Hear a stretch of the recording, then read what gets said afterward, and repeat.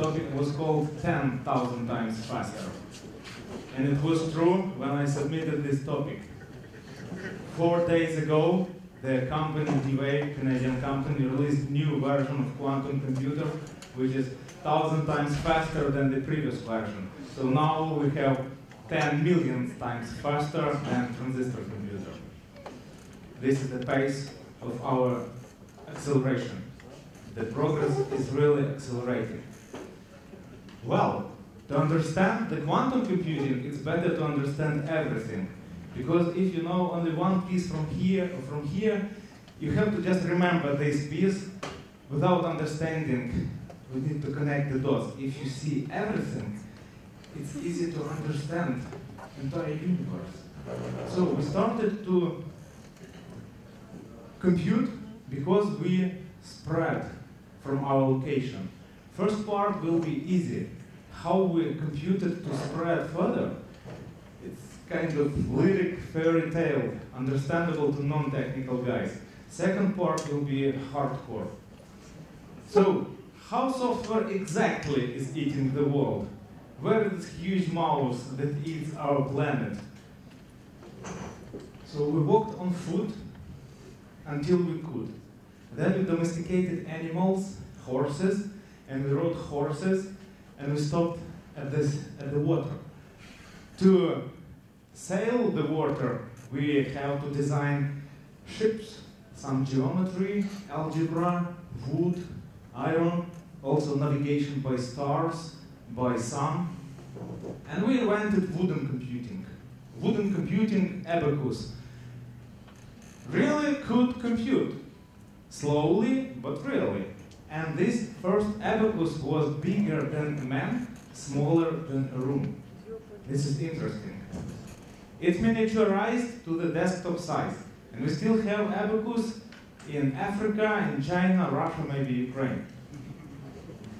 Then we invented metal computer, mechanical. Charles Babbage with his analytical engine. A lot of gears, a lot of muscle power to rotate them.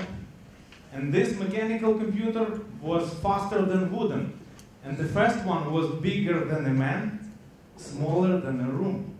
And it's miniaturized to a really small mechanical calculator, Kurta, really popular even 50 years ago, now very popular on eBay. Yes.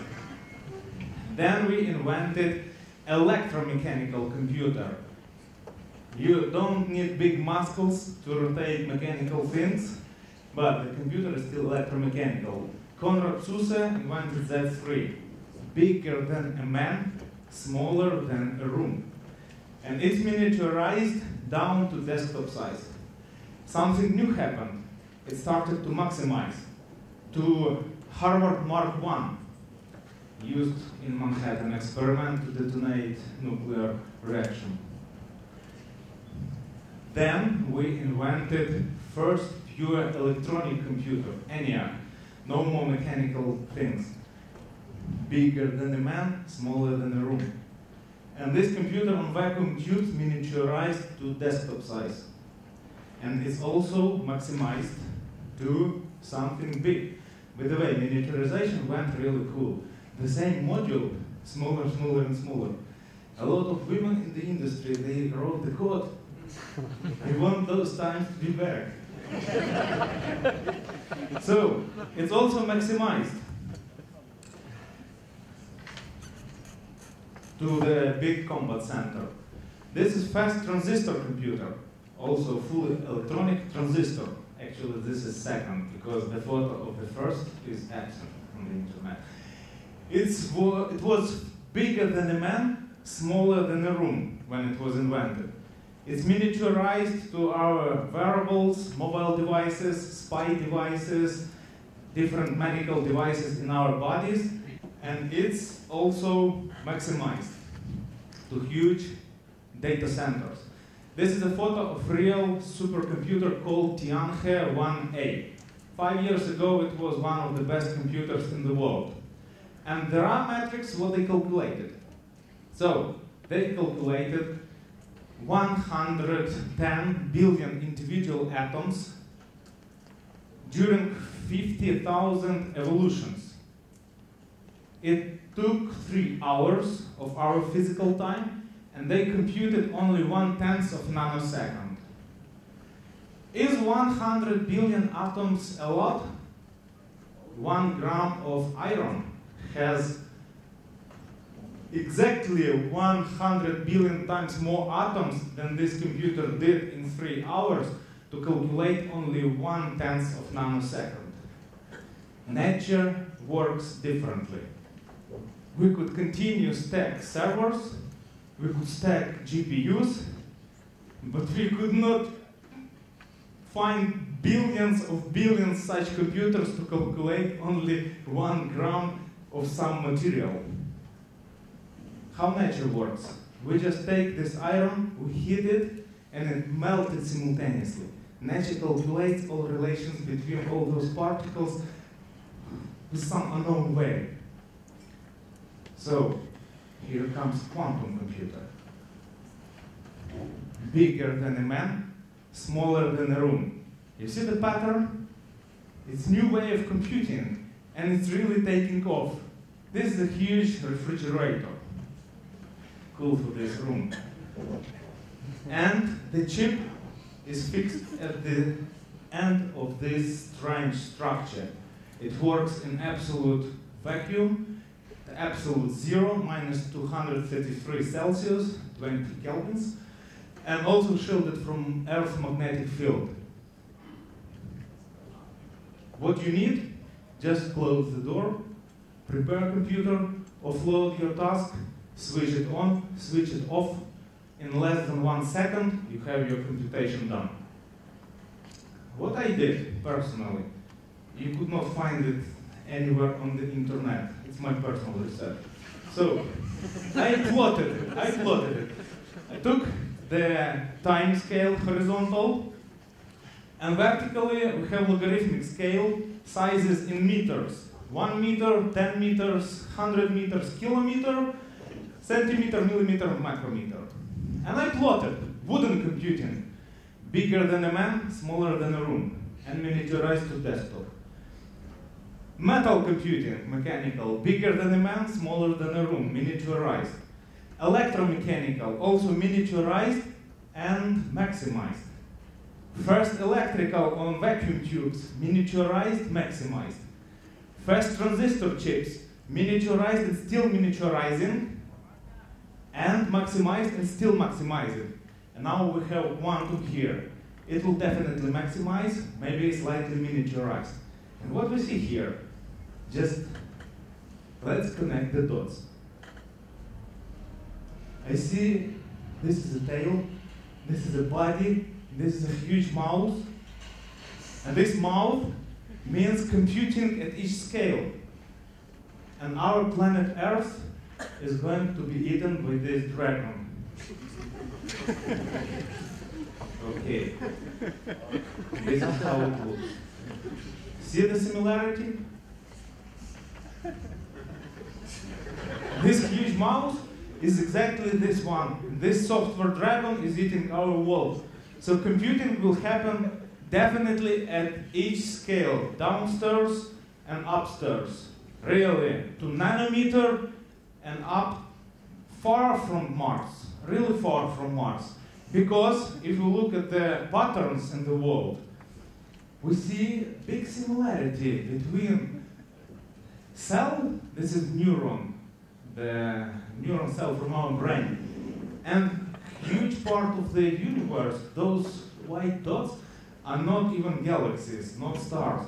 They are huge clusters of galaxies, and this even bigger cluster. So, natural way of computing is different. We have to look for it. And the long-term future of computing is extraction of computational power from physical universe. Each atom should compute. Quantum computing is breakthrough. It allows our 10 million times faster than transistor chips. But it's not the end. We will have molecular, we will have atomic. So let's use quantum today. Easy part ended. Now some hardcore. how to program the quantum computer. All right, it's like programming first transistor computer, assembler, registers, a lot of jumps. The program completed from go-to operators. It's like ENIAC, only 6 programmers in the world could program it. So it's difficult, it's a completely different way of computing. What's in the box? Cat. Who said cat? You're wrong. Yes. And is this cat alive or dead? We know it's both. Yes, somebody else wrong. Both. This cat randomly could be killed, but we don't know until we open the box because of random nature. Look at this letter. It's in 2 states simultaneously, T and W. So this big box exactly is the quantum bit. It could be simultaneously up and down. And to allow it to be in 2 states, we must not observe it. No interference allowed. Because particles behave like waves when we don't look at them. And they could penetrate the walls. When we look, we see the particle like kind of a ball. So this is the magic of quantum computer. And quantum computer solves optimization problems really cool. This landscape is typical set of different possible solutions of the problem. Mountains and valleys. The best solution is global minimum. How to find it?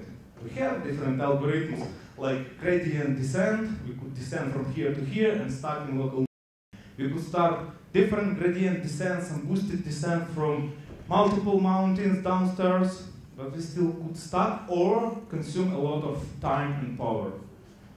We could use meta-heuristic methods like simulated annealing and perform temperature jump from here to here.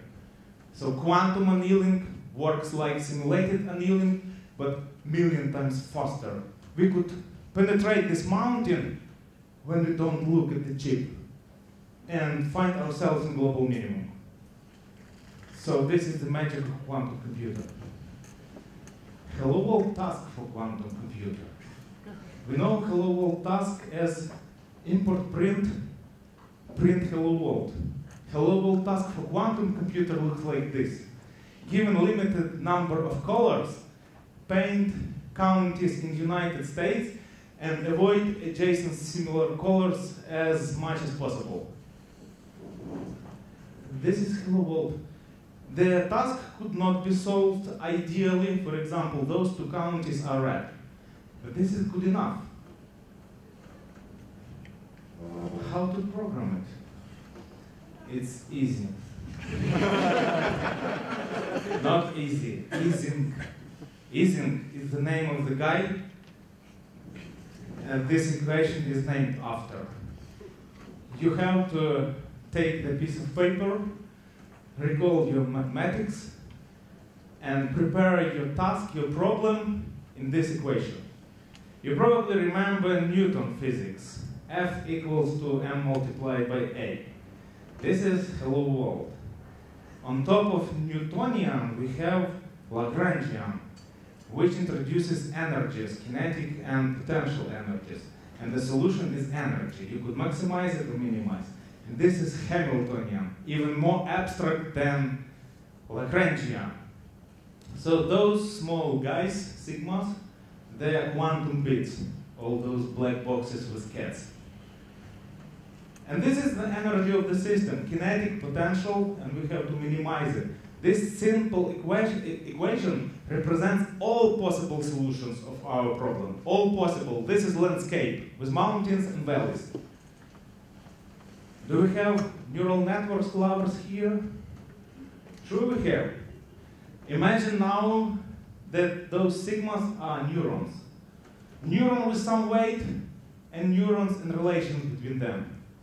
You have your neural graph. How to put this neural graph on some hardware? This could be arbitrary connected graph. And hardware has some limitations. This chimera graph is not fully connected. This is part of the chip, quantum chip. We have to fit our graph into this not fully connected graph. This is called embedding. And embedding happens when we abstract entities from our business domain into qubits and set the weights and the relations between those qubits in those unit cells. This is a qubit, this is a qubit, this is a qubit, and it could collapse into 0 or 1. This could collapse into 0 to 1, and programmatically we could control the probability distribution of collapsing to 0 or 1 by setting magnetically weights and setting magnetically relations of couplers. That's it. As soon as this works, it works on the hardware. Physically, the qubit is not the dot. It's stretched contour, and those contours are overlapped to exchange the information, and this chip works in absolute zero, absolute vacuum, and zero magnetic field. Any interference decoheres system, and it collapses into some deterministic state. So bits becomes zeros or 1. When you don't look at it, it sees all states simultaneously. All those combinatorial tasks are easily solved. For example, prime numbers factorization. Prime factorization Shor's algorithm. It could work on quantum computer and break the RSA security. It already did. The full pipeline, how the quantum computing should be programmed. You define your problem as Hamiltonian, and then you do embedding. Embedding of your problem into that specific hardware. Embedding could be done manually or could be done programmatically. This is irony. Programmatical embedding is not so efficient as manual. So we could use meta-programming, the quantum computer, even for better optimization tasks, to embed that graph onto its own chip. Then we define all those biases, weights, and strengths, called biases couplings. And then we set parameters to run system multiple times, because this computer is not deterministic, it's probabilistic. It will produce the minimum energy. It will give us those bits should be zeros, those bits should be 1. But we don't know whether this is global minimum or no. We believe in tunneling. So we should turn it on, turn it off, take the solution. Turn it on, turn it off, take the solution. And do it multiple times.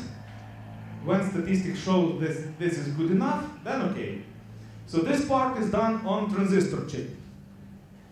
This offloading done onto quantum computer like you offload to coprocessor. Just big refrigerator, bigger than a man, smaller than a room. Then you read the results. And this is a real code from the hello world sample. This is C. Could be Python, no problem. You see weights, you see some strength. This code translates into quantum machine instructions called QMI and sent to the quantum chip into that refrigerator. So we are here, and the pace is really fast. Quantum computers will take off faster than transistor computers did. So let's just use this breakthrough technology and move forward.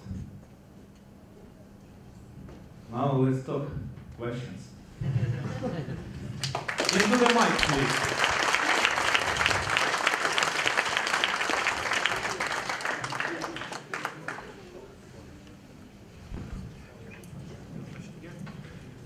I guess the question, like you mentioned D-Wave, and so they're like one of the leaders, but also IBM, they have released an access to their cloud, their cloud of quantum computers, IBM experiments, and have you put any attention, I mean the software R&D, to that particular? This is a great question. This is also a smart guy. We work together. So yes, D-Wave is the best industrial quantum annealer. This is more practical. But to get access to D-Wave is really difficult. Public customers are Google, NASA, Los Alamos Laboratory, and Lockheed Martin. They have also some non-public customers. IBM released different type of quantum computer, only 5 qubits and really stable. D-Wave has 2000 with some noise. That's why you need to switch on, switch off, and repeat multiple times. On the other hand, we have Australian guys, and I genuinely believe he is from Ukrainian ancestry. Andrew Zurak. They patented quantum chip on silicon, where all those silicon gates are replaced by quantum gates. And they could embed millions of qubits into standard size chip. So, those guys will take off within 5 years. IBM already works, and we within SoftServe already had access to their 5 qubits. With D-Wave, it looks more practical. It already solves problems, some logistic problems, traveling salesman problems, some problems from bioinformatics, materials, simulations. So I selected the most practical because guys from this stream wanted some practical stuff. They didn't believe that quantum computers already here and those distances are shrinking. And 10 million times faster happened only 4 days ago. It was only 10,000 times faster from chips.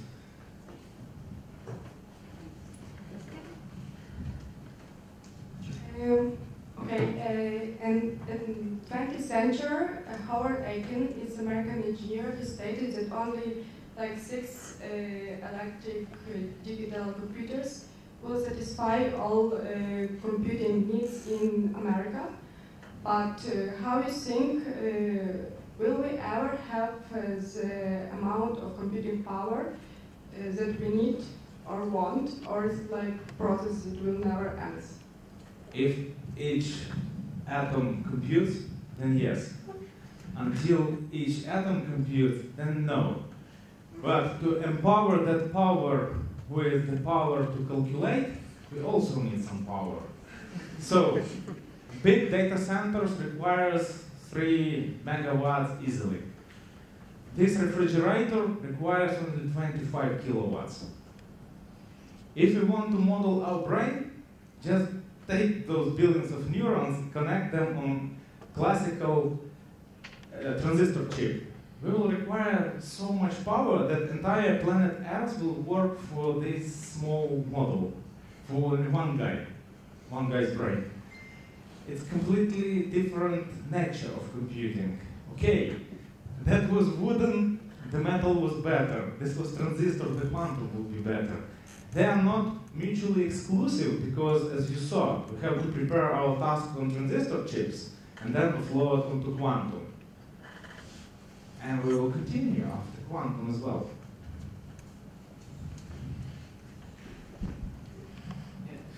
Hello. I want to ask about the scalability of quantum computers. Because actually, I remember that excitement maybe in 1998 when of the first experiment of quantum teleportation of quantum computer. And soon it was created a quantum computer with 7 qubits. And after 20 years, actually, we are not too far from that point, because even that D-Wave computer is great progress actually, but it has hundreds of thousands qubits. But those qubits are connected only in clusters of 8 bits. It works only on Chimera graph. And actually it's like, to some extent, it can be said that it is a set of many quantum computers of 8 bits, of 8 qubits. It's not right. It's not right. So they could not interconnect all qubits because of some engineering difficulties. But you could map your logical entity onto logical bit and then use multiple physical qubits to execute your logic. This is first. And second, you know the Moore's law. For quantum computers, we have Gauss's law. It's twice steeper than Moore's law in favor to bigger number of qubits. Okay, actually, I wanted to clarify because for sure algorithm, we need a true quantum computer with a very large number of true qubits. And I don't know some predictions when it will be possible, because of course there are papers, you mentioned 10,000 millions, because it's not exponential improvement, it's just constant. And in computer science, we constant, okay, it's great, because we have 10 millions, but it's not like 2 to exponential power of some number. Okay, 10 millions is for the same amount of data that we run in current data centers. When the data volumes will increase, we will have logarithmic gain. Logarithmic gain, so the more data, the more benefit from quantum computing. For Shor's algorithm, it allows quadratic gain, and RSA already cracked, and there is a list of new algorithms, many of them suggesting the longer key, public key, really kilobits, not just hundreds of bits. 33,000 bits as a key. So this is already proposed, and Google already thinking about new security algorithms embedded into Chrome browser. Actually, because it is not. Don't be greedy, please let others ask questions. Let others speak. Yura, you already spoke. Just one another question. Your prediction, what will happen when quantum computing meets cognitive computing? You start talking about that, but... Okay, no problem. We're calling Ising equation. In Ising equation, we abstract those sigmas into neurons. And this Ising equation shows all possible solutions, entire landscape. So if we want this machine to recognize something, we map that something to some energy, some number. It could be not absolute zero. It's exactly 351 because we need that number. And then we allow this machine to find the topology of the network to produce that number. So this machine could learn. So no problem.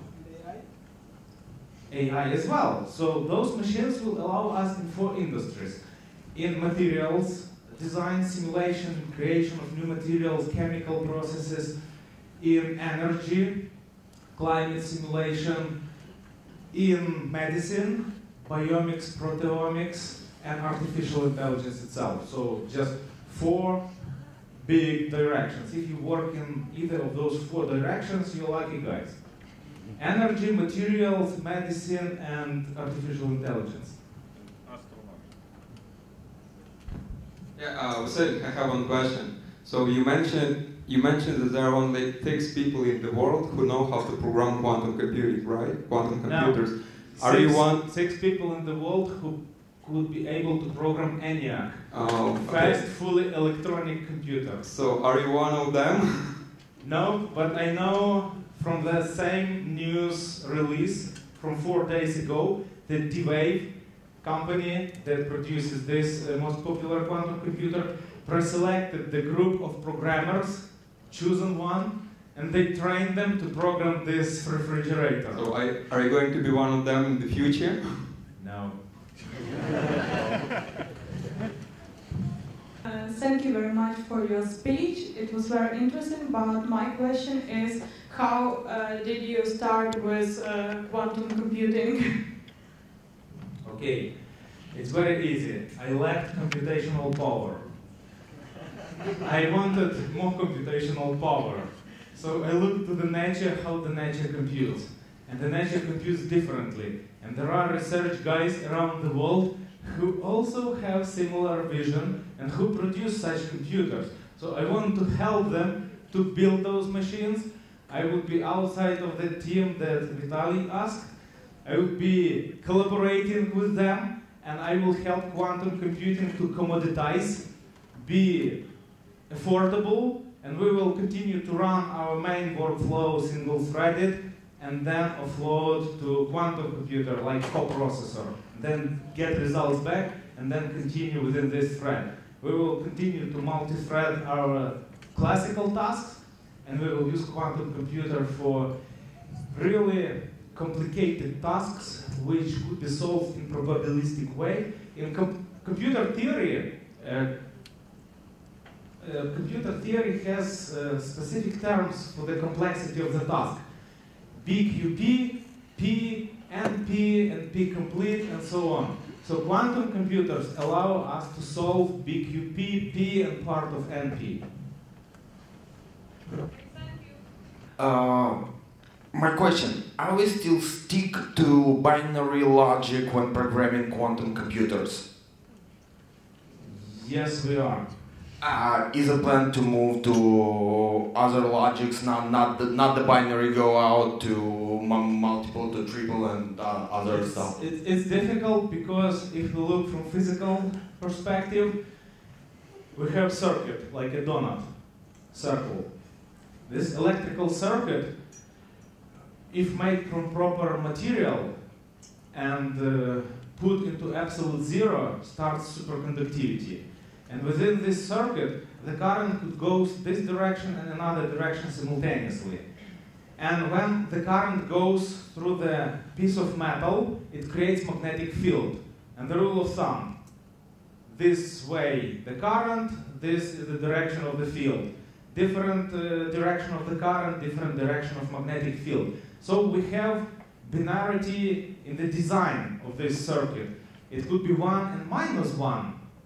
But to be more friendly with transistor chips, we just moved 1 to 1 and minus 1 to 0.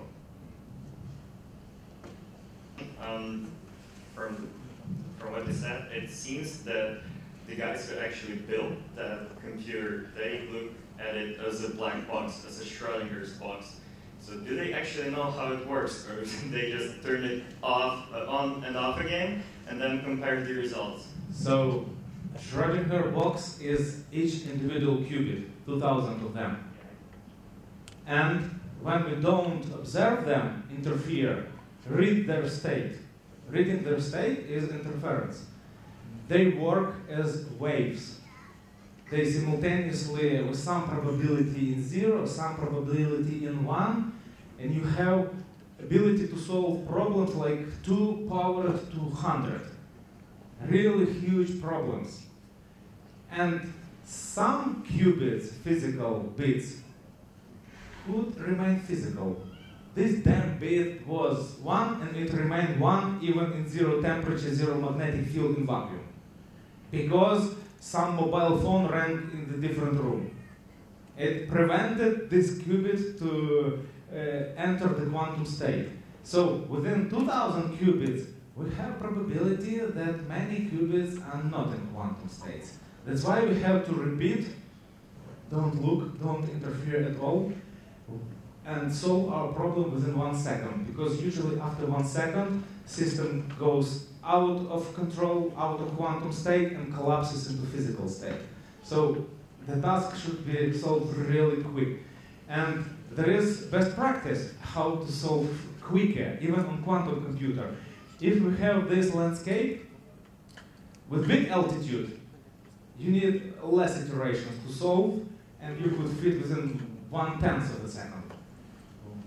If you have some flat landscape, you need probably more iterations, and you could require more than 1 second. System will collapse in the middle of your evolution.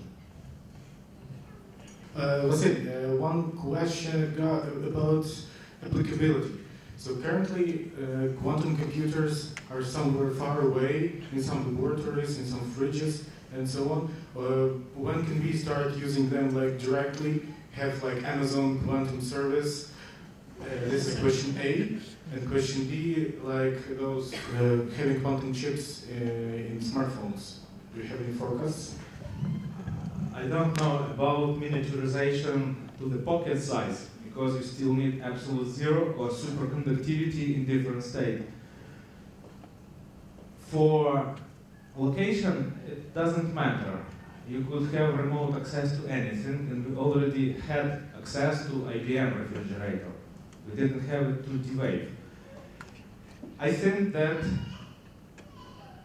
you could just plot exponentially adoption of all those recent type of transistor chips, For example, we had classical chips for a while. Then GPU was introduced for gamers. And then GPU really was adopted in artificial intelligence, in data mining, machine learning community, and they skyrocketed. So with quantum computing, the takeoff time is going to be even faster than it was with GPU. So definitely less than 8 years. Less than 5. Okay, let's wait till it is used 5 years and see what we can do with it. Maybe I can still play my Mass Effect on that cat computer. Okay, so any more questions left? Please. Short question, just to understand. If we cannot interfere with qubits, how will we read results? When we read, interference happens. Yeah. So we just switch refrigerator, they just come down to the logical state, and then we can read. The fact of reading means the end of waves. We just read, and it will be either 0 or 1. If we don't read, it's still the wave somewhere between 0 and 1, less than 1 second. So when we read, it's already not in quantum state. We open the box and we see this cat is alive, smiled, and hungry. Yeah, that's why only 1 second, because afterwards it just... Because we have vibrations, we have other interference, not only magnetic fields, some neutrino could penetrate these thick walls. So it's empiric. Probably they could keep those qubits longer. On the other hand, we have different engineering of quantum chips, IBM way.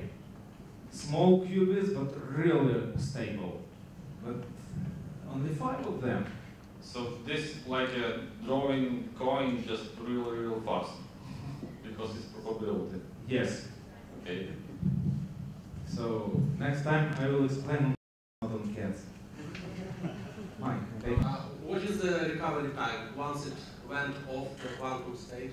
How fast it can go back to the quantum state and repeat and continue the computation? So putting the system in quantum state takes a while. When the system is in coherence, it's known 1 second. It's decohere after 1 second or sooner. You could put it back also probably within several seconds.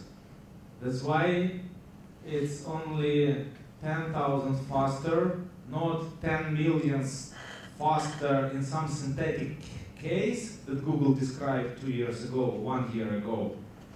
And now multiplied by 1,000, it could be billions times faster. No, because you need to repeat your problem solving on this chip. Another question. So when do we need to generate RSA-SADC key? You mentioned the new crypto.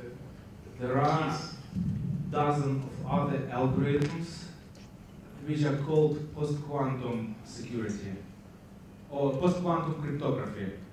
We will have just other types of algorithms because quantum machines solve only few or several classes of problems very efficiently. There are other algorithms which just could not be mapped to that easy. So with RSA, trick was not with Q-lens, trick was that it was breaking RSA in linear time. Yes. So regardless of how you add the key, it's still breakable, so you should change your mask.